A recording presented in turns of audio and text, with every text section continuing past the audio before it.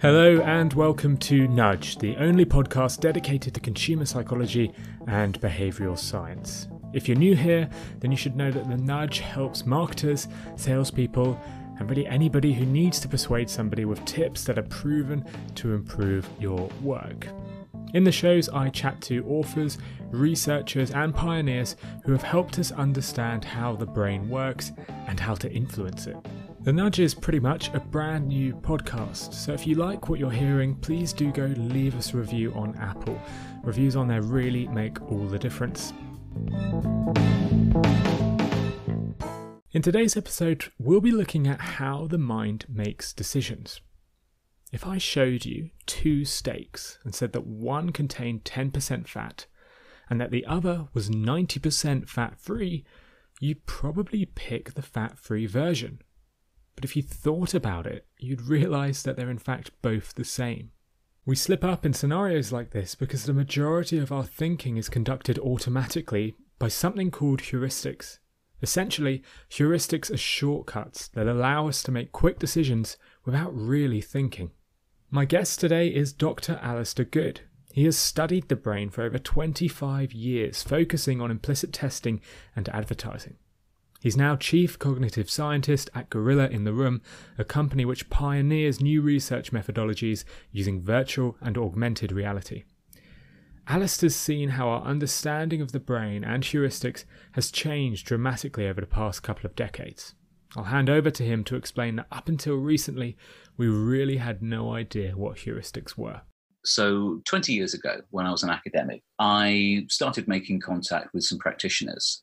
And one I contacted was the very well-respected and late great Virginia Valentine, who sent me her paper, which was called The Dark Side of the Onion. It described the brain as being like an onion, where you had sort of layers that you could peel away over time. And you started off with what people say, and then people how they say it, and then going back into what they did, etc. And then you got down to these deep subconscious thoughts, emotional subconscious thoughts in the middle. As a cognitive scientist, I found that rather interesting because I knew that to be completely wrong, because it's all based on Freudian ideas, or Freudian, Lacanian, Jungian type ideas. And all these psychodynamic theorists had the basic way they talked about the mind was as if you had your own mind, which was your brain, but then you had something called the homunculus, which is like a brain within a brain. And Freud actually described three of them. And they had their own personalities, own ability to have memories, to make decisions, to be able to reason in their own way.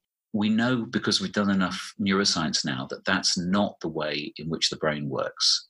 I used to work with people who'd had closed head injuries.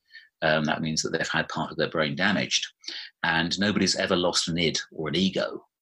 But they have kind of lost the ability to recognize, the ability to speak, the ability to write, the ability to do many other kind of tasks.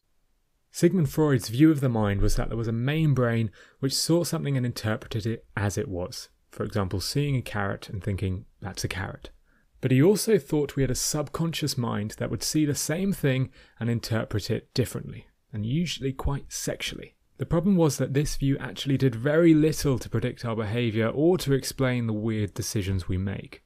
Instead, cognitive scientists developed a better understanding of how the brain worked by looking at how it evolved. Cognitive scientists view the mind today really in terms of evolution. The brain is around about 5% of body weight in total, yet it takes up about 20% of the amount of energy that's used. And having a brain is quite an energy inefficient thing, and evolution doesn't like energy inefficiency. So for it to evolve, it had to learn how to use itself in the most energy efficient way it could.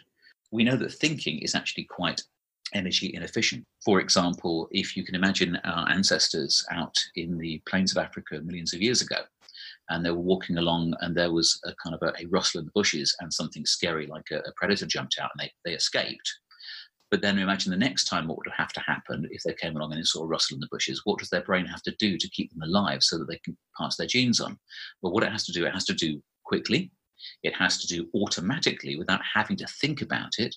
It has to do it in a way where you don't have to be aware of everything, you just have to be aware of enough. The view of neuroscience now is that the brain's primary job is to be a what happens next predictor. So in any situation, it's continually absorbing information, taking on board everything that's going on, and then constantly throwing out sensations about what's going to happen, what's going to happen, what's going to happen, and how the organism should be responding to that to successfully navigate its way through life. And I think we have a lot of these kind of automatic processes going on all of the time in everything that we do that guide our behavior quite dramatically, sometimes in ways that we're aware of and sometimes in ways that we're not aware of. These automatic behaviors Ali talks about are heuristics. Heuristics dictate a lot of our decisions. In fact, research suggests that almost 40% of all of our decisions we make in life are dictated by these shortcuts. If you're anything like me, you're probably a little concerned when hearing that most of our actions are based on basically very little information and simple shortcuts. But perhaps we shouldn't be. Most heuristics end up being very accurate. Joe Marks and Steve Martin talk about this in their new book, Messengers. They mention a study where a group of people were given 50 photographs of CEOs to examine. Half of the participants were shown the CEOs of the top 25 highest ranking companies in the Fortune 1000, and the other half were shown the CEOs of the 25 lowest ranking companies. The participants were then asked to infer their personality characteristics. The results were astonishing. The faces ranked as most competent tended to be those of the most profitable and successful companies, and those ranked as least competent tended to be those of the worst companies. A similar result was found when asking 5-year-old Swiss children to predict the outcome of the 2002 French parliamentary elections. When the kids were given a few seconds to select the winner, they were very accurate at predicting the eventual winners of the elections, even though they had no idea who the candidates were. But interestingly, when the kids were given more time, their ability to identify the winners was dramatically reduced. In other words, when they started thinking about the prediction and stopped using their heuristics, those predictions got much worse. Heuristics have evolved to be extremely good at their job, and it ultimately means that our gut instinct is usually pretty good. But it also means that we've allowed heuristics to start making more and more important decisions. In fact, there's evidence to suggest that they might dictate some of the biggest decisions in our lives. In fact, another practical example of where we found this was back in my academic days, because I worked with a very, very clever psychologist who was also a very clever statistician. So being a psychologist and a statistician, he thought, well, I can use my skills to work out how to get people attracted to the university department, because university departments get their funding based on getting good students in. So he started asking around and asking students what they thought. And of course, they came back with, well, it's A-levels, it was the A-levels I did, it's the course, it's the location, because the location was in Brighton in the UK. It was, the kind of things that they offered, it was a BSc, not a BA, all that kind of stuff. And so we started researching this, and not a single thing correlated with who accepted a place. So he was rather confused, scratched his head for a bit, and he thought, that's a bit weird. The only thing he noticed was that we had various open days over the year, and he noticed that some open days were really successful. So the others were really not successful. So he went, okay, fine, let's think about what we do on those open days. So where do we take them? What information do we give them? Who speaks on those days? And again, he could find absolutely nothing that correlated with whether people took a place or not. So he thought about this for a year or so. And then he kind of read a few papers, and he came up with kind of this preposterous idea. And he thought, could it be? So the next few years, he tested it. And he absolutely found that the most predictive thing of people taking a place at a university, a big life decision, was whether they came down on a sunny day or not. If it was raining, they stayed away. If it was sunny, they stayed. So it just shows the kind of, even these really big decisions that you can take in life can be driven by something that's not only kind of, it just felt nice, it's a heuristic, it feels like I might like it here, type vibe, but also that actually people are not necessarily aware, and in that case, were very much not aware of the reason why they were making this big life decision. These university applicants had no idea that the weather actually dictated their decision. In fact, we're all pretty awful at noticing when we use a heuristic. Dan Ariely proved this in a study he conducted on anchoring. He asked MIT students to write down the last two numbers of their security code. These numbers are, of course, completely random. Dan then asked the students to bid on an expensive bottle of champagne. Now, every student agreed that their social security number should have no effect on how much they bid. But the results showed that wasn't true. Instead, the students with the highest social security numbers, those numbers ranging from 80 to 99, bid the most on the champagne, while the students with the lowest numbers, 1 to 20, they bid far less. By priming the students to look at their social security number, the students became anchored and their bids were massively influenced by a heuristic. Yet if you ask someone if they'd ever bid differently on an item according to their house number, or if they would ever pick a university based on how sunny it was, they'd pretty much always say no. This raises a really difficult question for the market research industry. Clearly, we're very bad predictors of our own behaviour, so we can't simply ask consumers how they may or may not act in a certain situation. Instead, we have to watch them in the real world or in field experiments. But this can be extremely expensive and time-consuming to do. Virtual reality offers a solution. By placing consumers in a VR headset, we can watch how they really act in a number of scenarios, both quickly and cheaply. And that's where Gorilla in the Room come in. So Gorilla in the Room is a company, a tech company that has been set up to provide virtual reality and augmented reality solutions for the research industry. And what we have is an app that respondents can access virtual and augmented reality experiences through that can be embedded into online surveys and also can be used in qualitative research. Gorilla in the Room have conducted a number of different studies using VR, including one which asked participants to sit for a 3-hour VR Shakespeare performance. But I was interested in discovering how companies might use this new research to improve their products. So I asked Alastair about how they teamed up with O2, one of the UK's largest mobile networks, to help decide how they design their stores. With O2, what we did was, they had a challenge because they'd launched this new product in store using a point of sale. And it wasn't, they'd done it with a few pilot stores, but it wasn't really working the way that they wanted to. So, working in collaboration with Populous, we created we went and actually filmed a store using 360 video. And then from that, we used CGI. We sort of pioneered this kind of CGIing over 360 video and created 4 other different points of sale. So we changed the copy, we changed the image, we changed the labeling on the thing itself. This was then put out to, we think, the world's first VR panel. And the results came back basically showing that you could tell the point of sale wasn't getting as much attention as some of the other points of sale within the store. On top of that, you could also sort of get diagnostic information as to why it wasn't working. And predominantly it was because it wasn't communicating terribly well, and it was very confusing for respondents or consumers. Because rather ironically and sort of serendipitously, they had actually put a VR headset on this stand to demonstrate to people what this product was. And it was called O2 Home. It was like a way to control your home from remotely.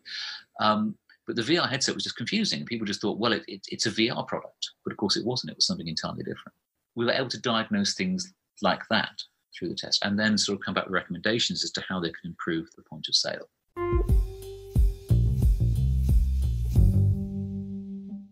Using VR, Alastair's team could quickly show potential customers 4 different versions of the store and discover which point of sale design was most effective.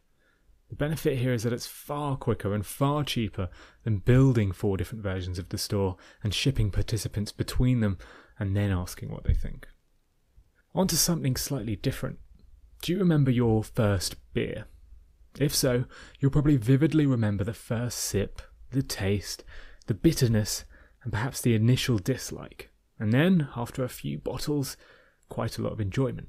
But drink a beer today, and the experience will be quite different. You'll know exactly what to expect, and you'll probably barely notice the subtle nuances in its taste.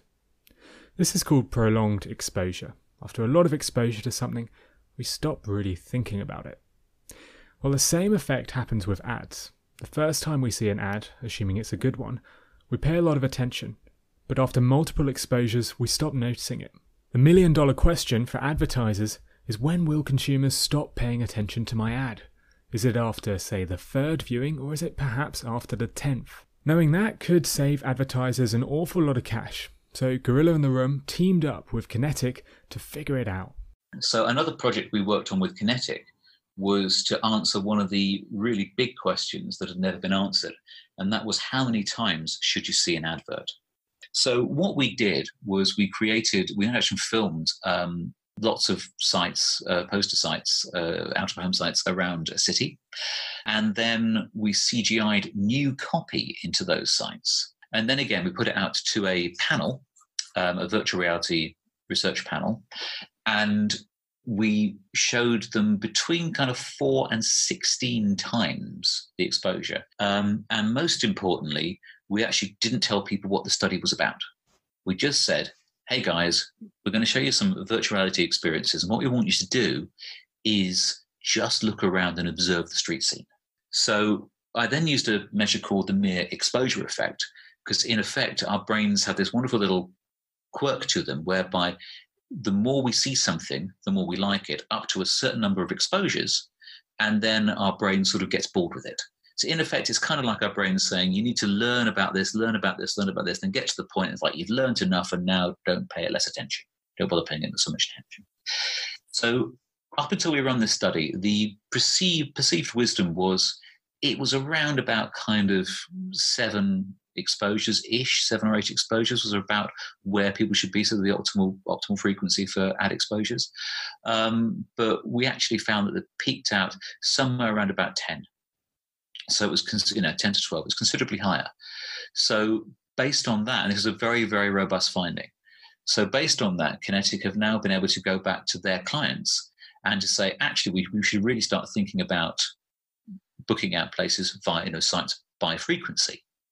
So rather than thinking about length of time an ad is up, think about the amount of exposures it's going to get. So in a high footfall place, you may want to be up for less time than in a low footfall place.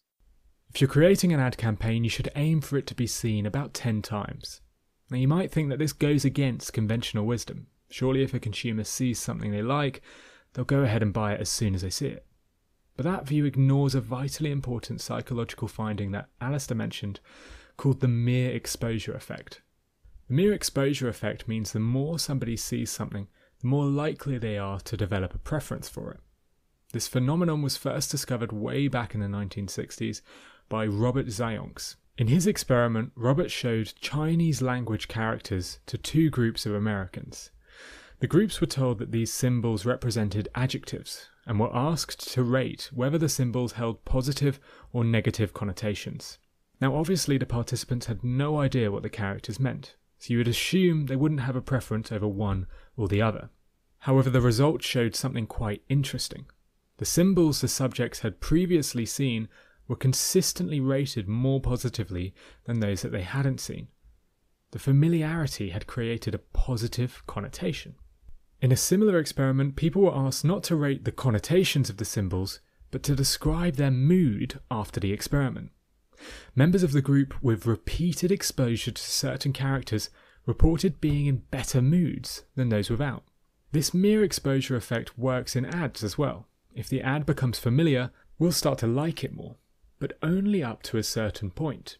More than 10 exposures and the repetition becomes annoying, a bit like when you listen to your favourite song too much.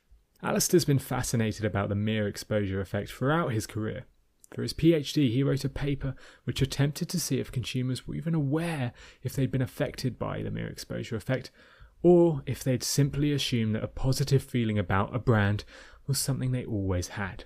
In that paper, the key observation was that when you're doing ad testing, what you're asking people to do is to have an experience and then consciously mentally reconstruct that experience in its absence. And as a guy who did kind of, 10, 12 years as an academic looking at what's called implicit memory, I knew that there was a lot more information in there than what people were able to consciously mentally reconstruct. And one of the processes that I used was this attribution paradigm to be able to pull apart different kinds of memory. So what that means is that if you see an ad, you can actually pull apart the bits that are consciously mentally reconstructed from the ad and pull apart that memory from some other things. So I realized that you could pull these two apart using this process that you described. But in effect, you ask people about a brand on day one and then show them the ad. So you say, what do you think about this brand? They give a whole bunch of brand information.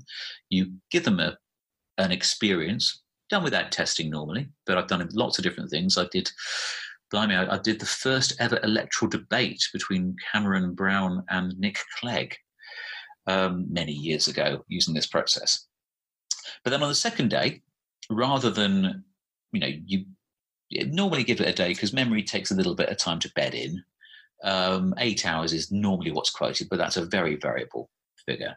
But next day is normally pretty good. So you then do 2 tests. You basically ask them the same kind of questions about the brand and say, okay, now I've shown you an ad about this brand. So now consciously mentally reconstruct that ad and add in everything you can recall from that moment that you've seen the ad. So everything that you knew already, but now add in everything that you can recall from the ad. And they answer a whole bunch of questions.